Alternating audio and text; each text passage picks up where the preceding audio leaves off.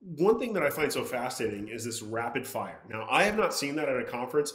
What Yeah. is rapid fire? And then whose brainchild truly was that? Yeah. So, a lot of what we've done has kind of been conceived out of, things we saw at other conferences or things we tried and didn't work. So we modified.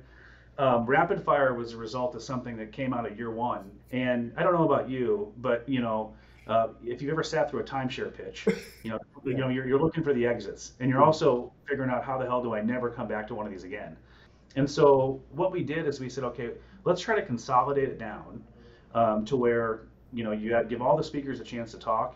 But we said, what if it was rapid fire? What if they each had just 5 minutes? And when that 5 minute mark hits, your mic's cut, the gong strikes, and it's on to the next one. When you're forced to do that, you're forced to be very intentional with what you're going to say and limit it to maybe one or two key takeaways that you want people to be left with at the end of your speaking. And what we found was that when we did this, it would inspire conversations throughout the rest of the conference. So, you're talking about digital banking and something really strikes a chord with one of the attendees. They're going to find you at that networking event later that night and say, hey, you know what?